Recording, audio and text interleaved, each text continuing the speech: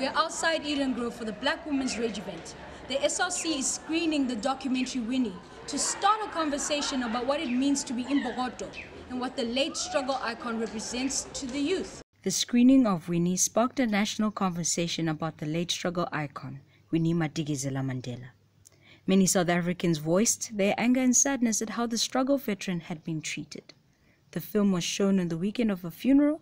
Responses to it were remorseful. What will it take to shut you up so that we can release your husband? Who should we talk to? I said, who are you talking to now? The angry black woman.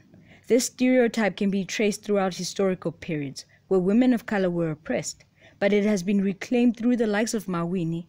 She affirmed her rage and used it to realize her goal, a democratic South Africa. Guest speaker Londiwe Mntambo uses the film to provoke debate around the notion of the angry black woman. She discusses how Winnie was discredited by the apartheid government, ANC and media. Ubumama Ubumbokodo is the power and strength of black women.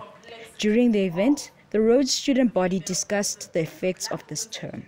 The organizer of the event discusses the reasons behind the event. I wanted to continue the conversation and debunk the whole notion of black female rage, umama umbokodo. So that is what has triggered the response of watching the documentary in particular. Umam Winnie was Phumelele impilo yakhe and ephila true to herself. And that was part of the disruption of apartheid is that she dared. And I think that the other women that you're naming as well, they dare to think about themselves differently. The Black Women Rage event generated vigorous debate about Winnie's legacy and how she redefined the angry black woman.